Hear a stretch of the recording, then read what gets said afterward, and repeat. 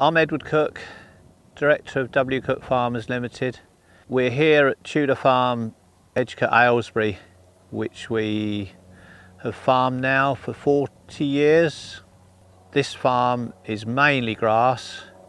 We do have a little arable, but we mainly produce sheep here now for the meat job. We swapped 13 years ago over to Easy Care sheep when the Texels were becoming unprofitable, and so we don't produce any wool now, and we rely on our grass for the fat lamb, which we produce a good deal of silage to fatten sheep and lambs in the shed in the winter time, as well as fattening our lambs out on the grass throughout the summer. We're a very wet farm, heavy clay underneath, blue clay underneath, but with quite a loamy soil on the surface, so we can produce high quantities of grass in a short period. But during the winter time it's impossible to keep sheep on the ground, so we need quite a substantial quantity of silage of good quality to keep the sheep throughout the winter, which on a bad year they'll be in for 5 months. They're usually in for about 4 months.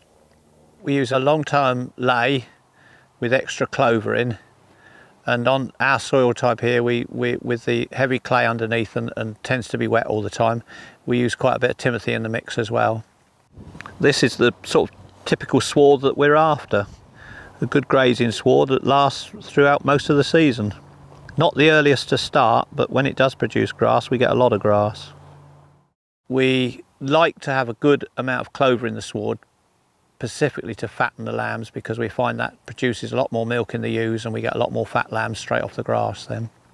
We use on average between about 100-120 units of nitrogen, and we put phosphate and potash on according to what the soil tests are. We sow the grass seed after winter wheat, and then we'll graze it as soon as it's tall enough. Then we do a mixture of grazing through the period of its life and cutting for silage and hay, depending on how much grass we've got growing on the appropriate year. We do a rotation of our fields for grazing so that we don't graze or mow the same fields year on year. All our fields are grazed for lambing time because we scatter our sheep out over the whole farm for lambing, and then we'll shut them up May time for silage. Some are into June, so we cut our silage almost, it's treated as a second silage cut, but in actual fact it's our first.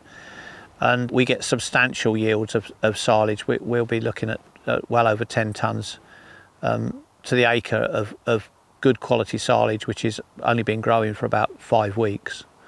And we find that absolutely ideal for the sheep.